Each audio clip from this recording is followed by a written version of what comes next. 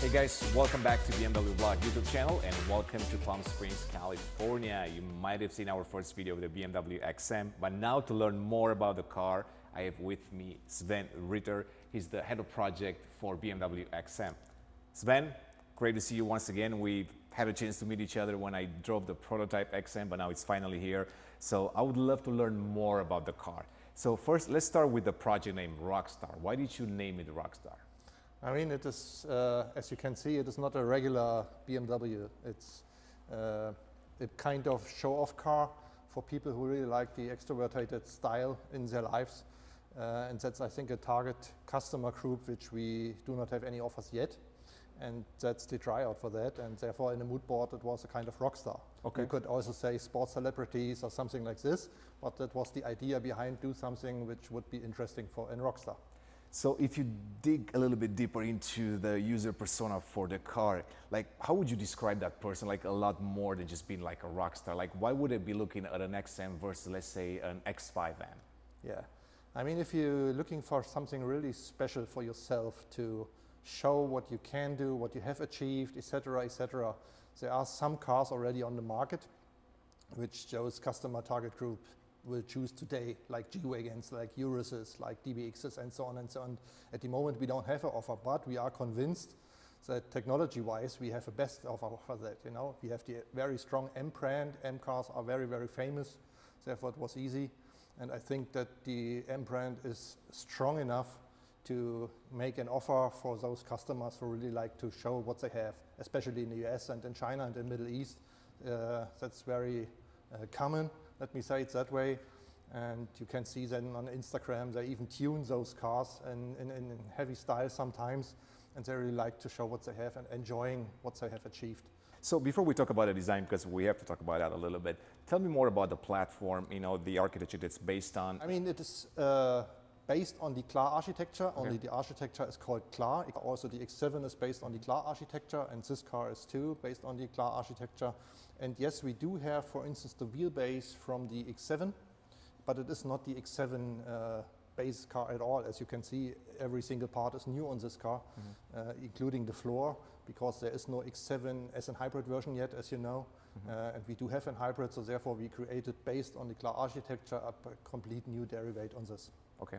And if we talk about dimensions, how would it compare to the X7, for example? Like as far as maybe length, wheelbase, width, interior space maybe as well? Yeah, I mean, as you can see, the car doesn't have a third seat row. Therefore, the car is a bit shorter, about 5 centimeters shorter than an X7, but it is longer than an X5. So we are in between. We have an overall length of 5 meters and 10 centimeters. That's the overall length. But also can see the side frame is going down in the rear, as it is a bit a coupe. And therefore, it's dimensional-wise from the length between an X5 and X7, and from the width is about X7 level, I would say. What has changed compared to the concept car? So I've seen a concept car before, but can you point some of the things that really changed? I mean, clearly I've noticed the lights on top of the roof, they're gone, but anything else overall that you think might have changed? I mean, as we communicated it when we showed the concept car for the very first time, we tried to stick as close as possible to the design of the concept car. Obviously, the lights in the roof are not there anymore. That's homologation reasons behind that. But anything else, we really tried to keep it as close as possible. So there are not really many features which we couldn't take over. Obviously, most of the features, like for instance, our vintage leather, is a bit more industrialized than it is in a concept car. That's one of the manufacturing car. You cannot do that for serious production, but we developed the vintage leather as it has the same look, the used look. Okay. And basically, yeah, that's it basically. I mean, dimensional-wise and features-wise, daytime running lights, kidney grille, illuminated and so on. We really tried also the theme of the rear lights. We tried really to carry over that, including the 2 BMW sign laser graved into the rear window instead of having classical badges. So we tried to take over as much as possible. That was the challenge. Yeah. Maybe we start with the wheels, right? Probably the largest you offer today? Yes, it is. It is the very first time that we offer the 23 inches from the factory. We're starting at 21 inches. Then you can have the 22 inches with both HP tires and UHP tires. And then obviously the nicest tires are the 23s in 2 different colors. You can see that the color night gold, which you see in the side window frame, as well as in the kidney, and the wheels, that's all in the night gold, and a very nice one. And yes, that is the largest wheel we offer at BMW at the moment. So before I ask you another question about the design, I've always been curious why the charging port is always on the left side. Is there more of a design choice or is function over form? I mean, basically that's based on the architecture we have chosen. In that architecture, it is planned to have that on the left front side.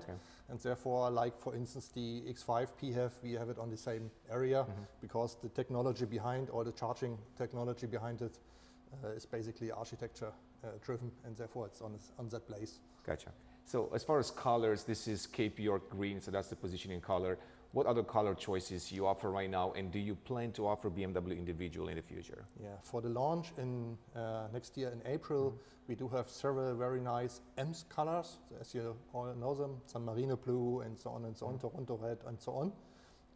But yes, obviously the target group we try to match will ask for individual BMW individual colors, and we will offer all of them from A23 onwards. So you can choose them, all the colors which the plant Spartanburg can produce, more than 50 at the moment, you can have for the XM, obviously.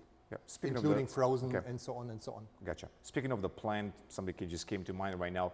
Did you have to modify the production line to accommodate the XM, or was it on the same X7 line? I mean, it is on the line, but we had to modify it, obviously, because there are a lot of new technologies into that car for the very first time. For Plant 10, for instance, the 48-volt anti-roll system is not there yet. The rear wheel steering is not there yet. So we are a car which brings a lot of technology for the very first time, and that also influences the production line, obviously. But nevertheless, it is the same production. That there's one line for the big X's in Spartanburg, and we are running on that line. Gotcha. So now to jump back a little bit to the design, any reason why you decided to go with the normal door handle instead of the flushed ones that were seen on the concept? I mean, again, that's based on the architecture. We are from the Klar architecture, and the Klar architecture does have the, let me say, regular door handles. And also, there is a design element on it, as you can see it, like the headliner, like the inner tailgate trim, and also on the door handle, we wanted to have a specific design element, and that would have been very, very difficult with the new door handles to integrate that. And as it is a very special car, we were able to keep with those door handles and bring the design element as an additional feature to it. Let's take a look in the back maybe before we talk a little bit more about the engine and the drivetrain. Maybe we finish up with the design.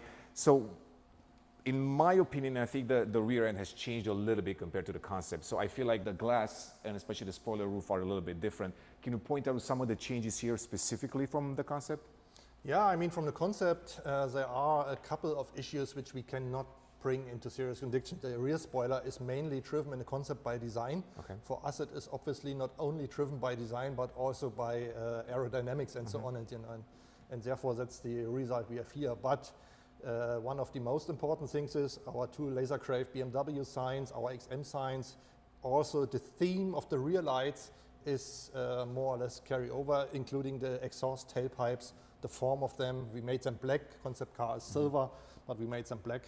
And so we try to carry over as much as possible, but obviously if you do a one-off, you can do a bit more than in serious production, but we try to get it as close as possible. Speaking of the exhaust pipes, right, so that's a first, you know, vertically stacked. Yes. Once again, function over form, or do they sound better?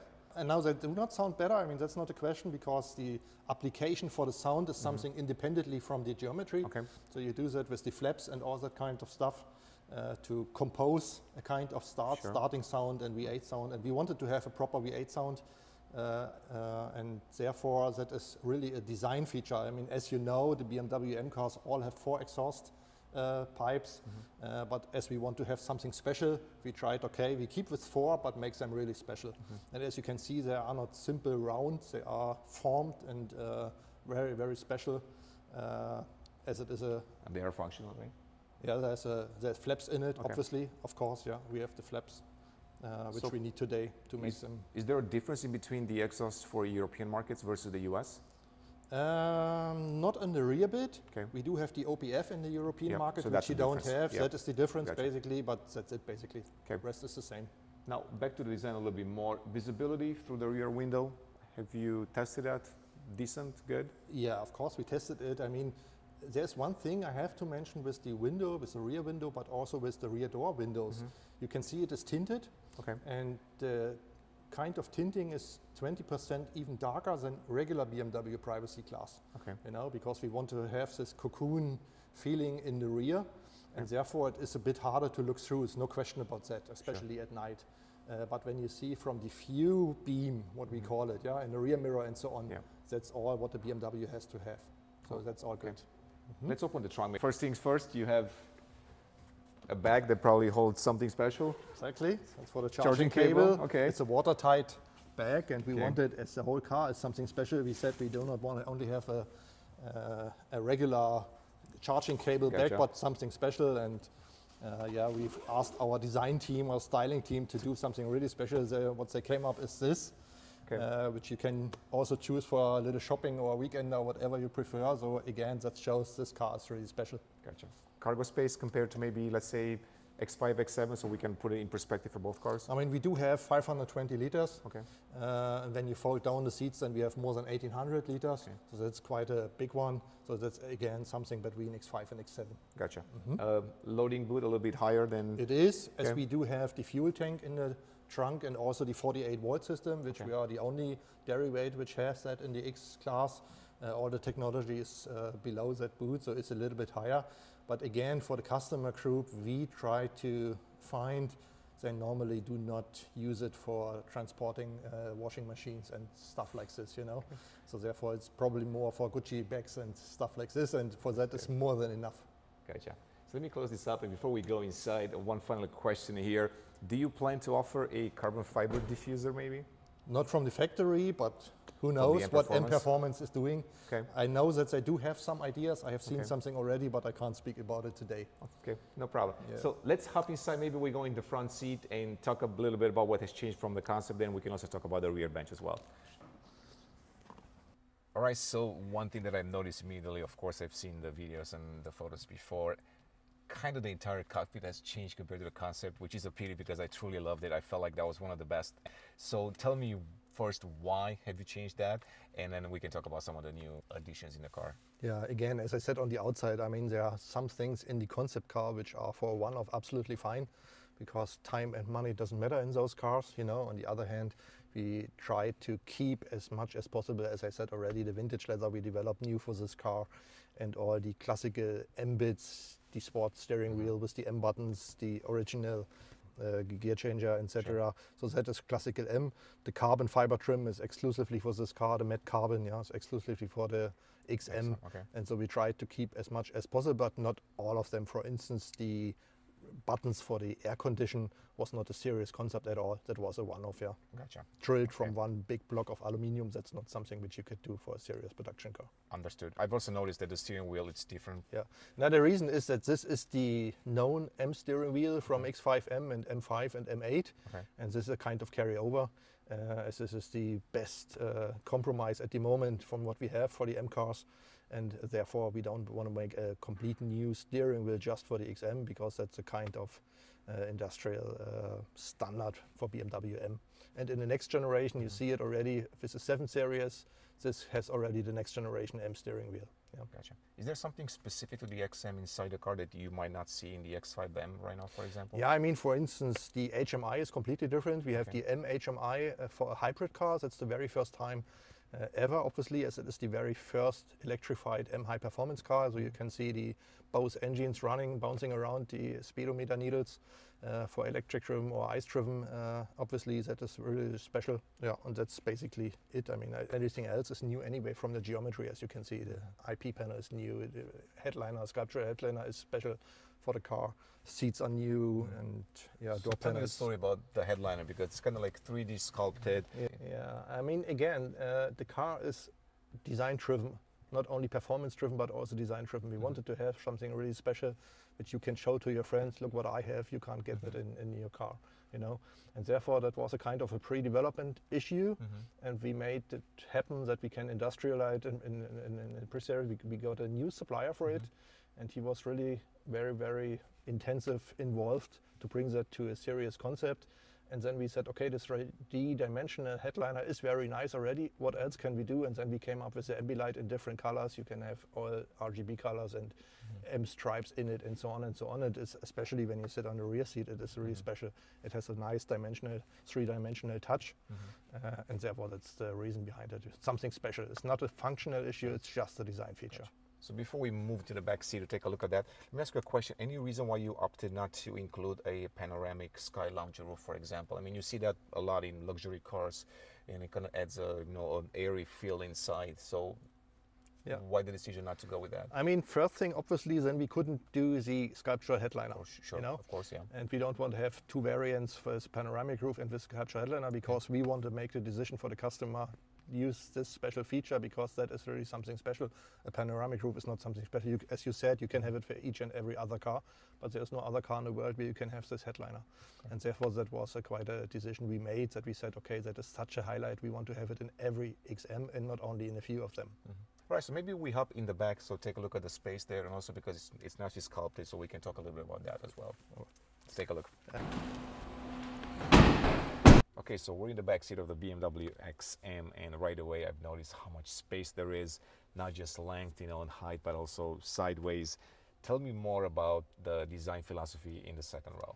Yeah, I mean, for the very first time, we really tried to do an HP performance car with a luxury rear, because today it's really concentrated on the driver's seat, normally the MHP cars, yeah. And we said something, okay, if you want to go with your buddies to the beach, to a golf club, whatever, then you want to have an offer on the rear seat, which really says, okay, that's really luxurious, that's tremendous, yeah. And that was the idea behind it. So make a kind of cocooning effect, make it very comfy, make it very roomy. And therefore we tried, okay, what can we do? Wheelbase is one step, obviously, but also, for instance, the side bolsters go into the door panels, so that you can exactly sit like you at the moment, and we can speak to each other and not looking in the front, but looking to each other.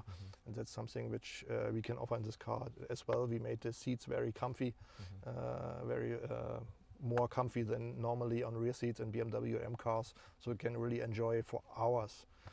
Another feature is, as I said earlier already, the rear window, the tinting of the rear window is 20% darker than regular privacy glassing. So therefore, when the windows are up, then you really have a kind of cocoon feeling, which you prefer when you are kind of Rockstar, you know, and you want to have own space and not to be seen from the outside. And that was the idea. And then obviously on this seat, you see the absolutely highlight in the interior is the sculpture headliner. Yeah. I mean, that's then really highlight you can enjoy during the whole drive.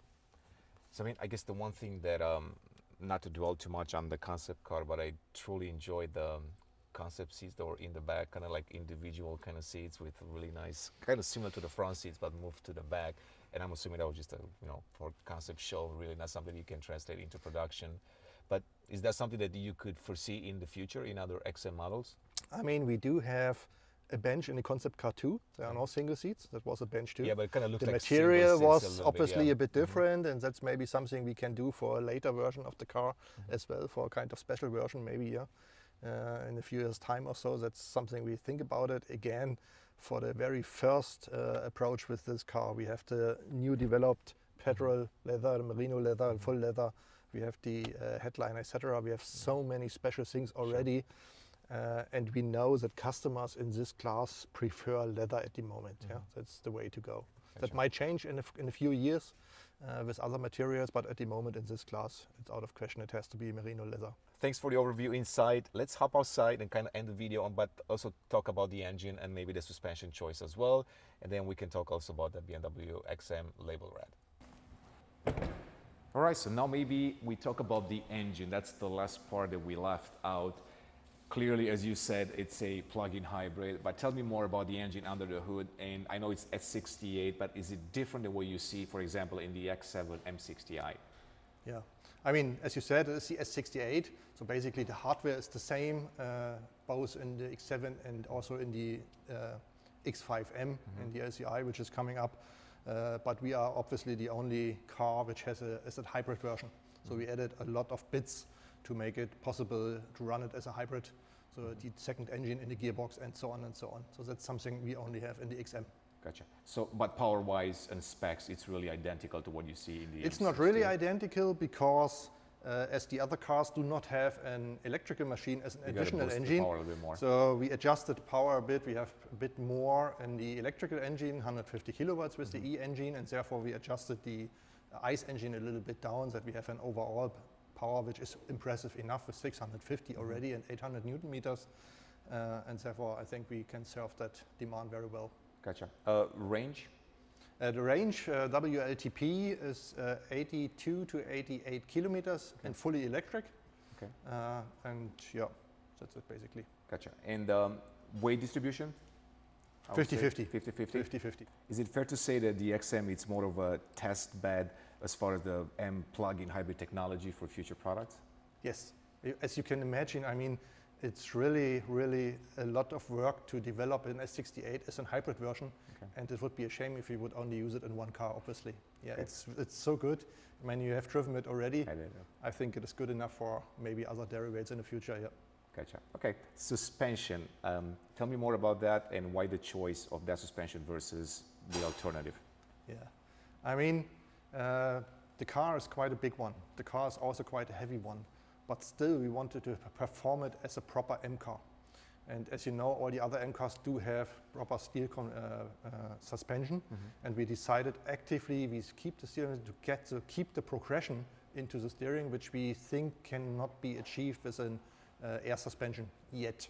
Okay. Yeah. Therefore, that was a decision, and we put some additional systems to deal with the weight and the dimensions, which is a 48-volt anti-roll system for the very first time in an M car, and also the rear axle steering for the very first time in an M car, and find the best compromise between performance, which is extremely important for an M car, but also to keep some comfort in the car more than M cars have today, maybe especially on the rear seat. So for people that might not be engineers, can we simplify down the real life benefits of that 48-volt system? Yeah, the 48-volt anti-roll system has basically a big advantage. It can set much more power onto each wheel compared to a 12-volt system from the current cars. That means you can put much more power on each and every wheel during cornering, which means you can prevent much better understeer, for instance, because you get more pressure on the outer wheel in the corner, on the outer front wheel, and therefore that really helps preventing any kind of understeer, which you would expect from such a SUV in such size and such weight. And you don't get it in this car, and that's really amazing for such a car. You have driven it already, I think you can confirm that. And that's one of the main advantages. You have more power available to prevent understeer and deal with the weight and the dimension. So now, to end this video, let's talk about future variants of the BMW XM. You've communicated already on the BMW XM label red. Can you share a little bit more about that? Yeah, the label red is already communicated, as you said, will arrive in August next year. Okay. We'll start the production. And this will have the power for people who wants to have everything, you know. So it will have 750 horsepower system power, and it will have 1,000 Newton meters, and it will have even faster accelerating times from 0 to 60 and so on. And that is really for people who want to check everything. I want to have the best from the best. And that's a very interesting car. And to show this, we have a very special color on the outside, which is only available for a couple of cars within the label red. The frozen carbon black as communicated. We have the kidneys and so on in Toronto red to really show this is the top of the top. Will be a limited edition too. Anyway, you know, you can't have them over lifetime. It's only a limited amount of cars. And also we have put an additional interior into it. We won't talk about it today, but that will be very special too for the label red car. Price-wise of this model compared to label red? I mean, as communicated on the US market, it's 185,000 before taxes in the US for the label red. In Europe, we haven't communicated yet, but it will be below 200,000 euro, including the red. Final question, really. Why the name label red? Because it is special. We wanted to have something special, as with so many different issues. For instance, in competition wouldn't be enough for that what we change. And therefore we said, let's try something really special, and that's what we came up with. Gotcha, because that was the feedback that I've seen there, that you could have just named the next one XM Competition, and it's an established name, so people might have known already, but okay, I'll take that. It is an M car, but it is not an M car like an M3 or an M5, where you have an M3 and then another M3 and then a competition. So it's a clearly kind of unicorn car, and therefore everything needs to be a bit more special. If you were to pick a color for the XM, this particular one, which one would you take? Me personally? You personal. Black. All black? I have chosen black for my car, no. Sapphire black. Okay. On the outside, that's what I have chosen with the 23-inch wheels and anthracite. So very iconic, classy. Yeah, it's a badass car. Perfect. Exactly. All right, Sven, well, thank you so much for your time. I really appreciate it. I can't wait to drive the car next spring, probably. Guys, thanks for watching as always. Thanks for subscribing to our channel, and I will see you in the next video.